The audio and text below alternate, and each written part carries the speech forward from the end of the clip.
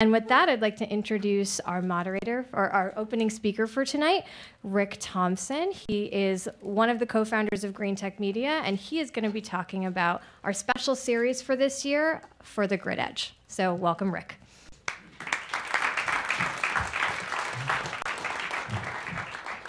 I'm going to lose this thing here.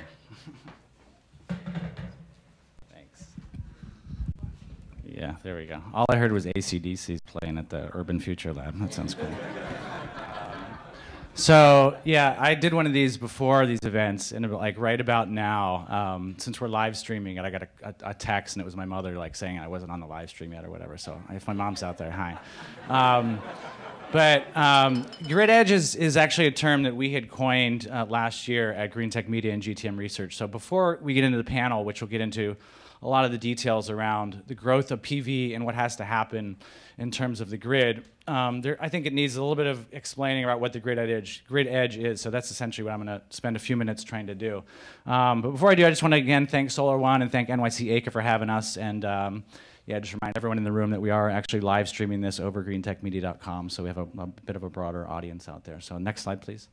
So just really quickly to talk about this series, we've been working with these two organizations for a number of years and doing these events. And when Micah and I met late last year, I suggested that we try to come up with a theme for all of the events throughout the year, which we hadn't really done before in the past. And that theme turned out to be Grid Edge. And I'll explain what that is as I go through the introduction. But just quickly to mention what events will be happening later in the year. Tonight, I think will be very interesting because when I get into what Grid Edge is, I think what you'll see is that there are different stakeholders from all different parts of the industry. So you're going to have power utilities, you're going to have startup vendors, you're going to have financiers and kind of new third-party types of service providers. And I think we have a good mix of all those on the panel tonight with Con Ed, Gridco System, a startup from Boston, Solar City, and Sunlight General Capital. So it's a nice cross-section of panelists to cover this in great detail.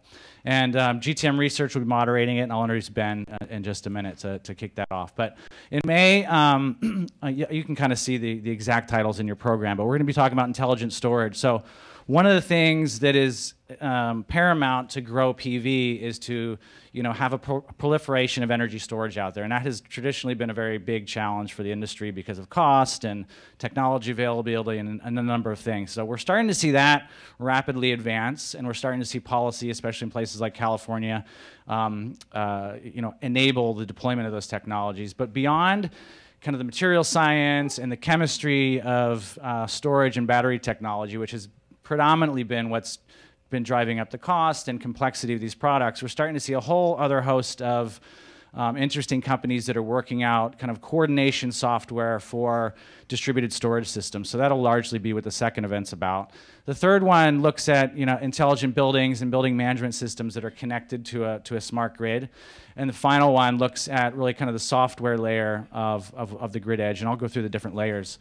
And talks about how important the data is that's being collected from whether it's a PV system, whether it's a home energy management system, et cetera, and how software and analytics are going to be applied into the energy world, much like they're being applied into the internet world. The Facebooks, the Amazon.coms of the world use analytics to sell you products. All these types of analytic technologies are now being applied to energy.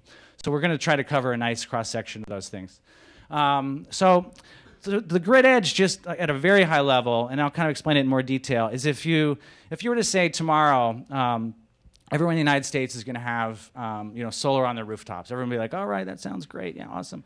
But the reality is, if that actually happened, it would be fundamentally problematic for the electric grid and the generation of that power. There would be a lot of issues, and that's technically what, at its core, the Grid Edge is looking at. It's marrying the grid infrastructure technology and the evolution that's happening there with what's happening kind of at the home or the business in terms of distributed generation, energy management, and even new load types like electric vehicles. So the load profiles are very different, and you're starting to move generation out to the edge. So when you start to marry these two things together, that's kind of the whole thesis of Grid Edge, and I'll explain a little more technically what it is. But there are really 5 main drivers for what's I guess causing this You could call it a pain point for utilities. You could call it an opportunity for them. You can call it an opportunity for the market and for vendors. But the first is distributed generation and decentralization. So as you know, when you put PV on a rooftop, you're moving the generation from a central generator, which is likely a coal-fired power plant, to solar on someone's roof. If you do that on millions of homes across the country, you're starting to literally distribute the generation that was previously very centralized, and this is not all that different from other types of decentralization and distribution technologies and shifts that have occurred in computing when you went from mainframe computing to desktop computing to laptops and now mobile computing. It's a very similar type of thing. When you change that fundamental point of where something, whether it's computing, whether it's energy generation, occurs, everything in the middle, you have to relook at how it's architected, how it's built, and how it's connected. And that's essentially a core to most of how this grid edge will evolve. Intermittency and unpredictability, I think, is a big issue. So clearly today, with traditional energy generation, it's very predictable. It's not intermittent at all. So you can rest assured that when you go home and you turn the lights on, it's going to work, and et cetera, et cetera. In most cases, now when you start to put a high penetration of renewables out there, you start to run into intermittency issues and unpredictability issues. And so controlling that and communicating those issues via software and hardware technologies, either back to the utility or back to some third-party energy provider, is going to be key in enabling and solving that problem so that you can essentially deploy these technologies at scale.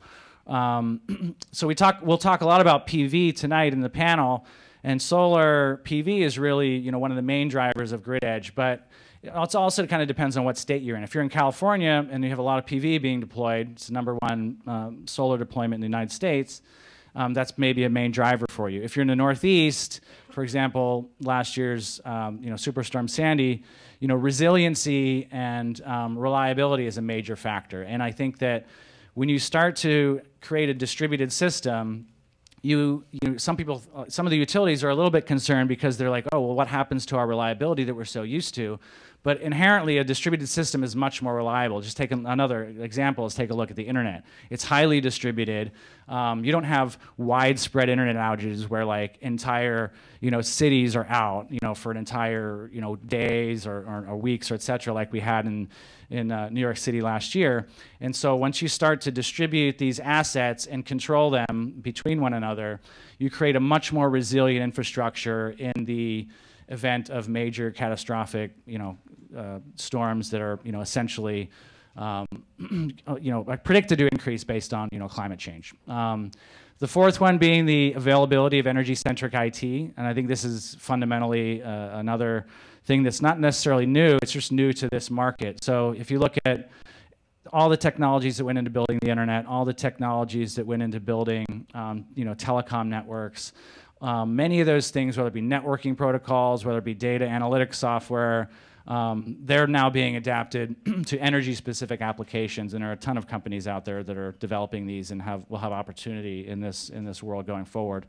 And then finally is the transformation of the traditional utility business model, and this is probably one of the biggest challenges because it's not something that technology is there largely today and will continue to be there over the course of the next few years. But to change the way an entire industry has done business for 100 years and then enable policy to let them make these changes, that's much more of a essentially a political issue or a business issue in terms of how do they recover costs, how do they reward their investors, those kinds of things. So that transformation is happening whether utilities like it or not, based on the sheer fact that solar is growing and it's going to continue to grow. So with that said, a couple intro slides about solar. It's really not a question of if, but when. And if any of you kind of tuned into Barack Obama's State of the Union address in January, one of the things that he mentioned was every 4 minutes another American home or business goes solar. That data point actually came from GTM Research, and we're forecasting in 2016 that it's going to be about roughly a new solar deployment every 80 seconds or so. So it's definitely not a question of if, it's just a question of when and how much. And these are some numbers. I had to actually earlier in the day, you'll see on the little black boxes on the left there are blacked out. We are actually announcing these numbers later tonight, so we're under embargo with various press outlets. But I can share a little bit of that with you, and then tomorrow on our website, some of the details will be available. But in 2013, the solar market in the United States grew over 35% with over 4.5 gigawatts deployed. And if you take a look at that number, that amount of deployment just in 2013 alone is greater than all solar deployments in the 30 years prior to that. So we're clearly at the beginning of what I would call a hockey stick curve, and we're forecasting, next year, cumulative 18 gigawatts, and that'll put the United States, I believe, in third place essentially with total gigawatts deployed in the year 2014. China being number 1, Japan being number 2. So now just a couple quick slides on the grid edge itself to explain it a little bit more, and then I'll introduce the panel. There's really I'm going to present this simple version of the slide first, and then the next slide kind of blows this out in more detail. So you can see there's kind of a cube there that has 3 sides showing. One side is essentially the utility electric grid. So there's a lot of things. You may have heard the word smart grid or other types of terminology. That whole face of the cube is really about grid modernization and all the technologies that go into enabling that. And then on the other side of the cube, I would call customer evolution. So this is everything happening behind the customer's meter, whether it's a residential consumer or a commercial industrial consumer. You might have PV being deployed. You might have EVs being purchased in pockets of various demographics. You have energy management systems being put into place. You saw Nest recently was acquired by Google for $3.odd billion. They're doing home energy management systems and smart home technologies. So you've got a lot of things happening both on the utility side of the meter and the customer side of the meter. That are now finally starting to come together and form this grid edge stack, as we like to call it. And then on the top, you can go to the next slide. Yeah, that one's good.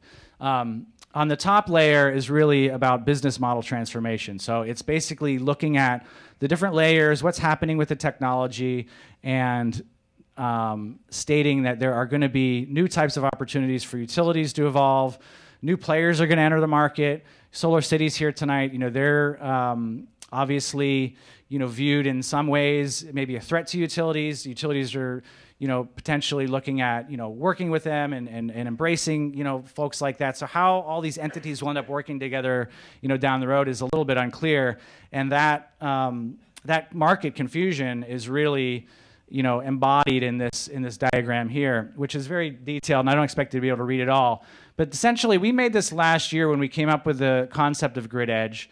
And we have a whole market research practice where we do in-depth research on each of these, little boxes, et cetera. But this is essentially modeled after the 7-layer OSI stack that the internet is fundamentally built on. So you have a physical layer, and you go all the way up to the top, and you have an application layer. It's not all that dissimilar here. You have a physical layer of the grid. On the grid side, you have, look out the window, you've got power transformers, you've got electric poles and lines, and those go back to substations, and in between you've got reclosers, all this crazy hardware, right? And on the customer side, you're starting to see the physical layer there being distributed PV, more advanced customers with maybe distributed storage. There are other types of generation, could be fuel cells, could be CHP. We tend to focus a little bit more on PV just because that's the main driver for distributed generation. And then if you go up, you have kind of a network and control layer. So you have these physical assets at the bottom, and then above that, you have a networking layer that's not dissimilar at all from telecom networks. They're using IP protocols, just adapted for specific types of assets they need to connect and talk to. You may have heard the term Internet of Things. This is squarely in the space of Internet of Things. And this is really the control protocols and the languages that enable these devices to talk to one another. And then above that, you have the application layer. So now that you have all this technology in place, Okay, well, what can you do with it? If you're a utility, you can have some interesting load forecasting technologies and systems. You can do advanced metering. The list goes on. And if you're a consumer, you might have a more tightly controlled home energy management system that you can set to either price signals or other types of things that are driving you as a consumer. And then above all of that, you have this analytics layer. So I don't know if any of you, probably many of you in the room are familiar with O-Power. They just announced this week that they filed their S1 for an IPO. We covered it, I think, yesterday.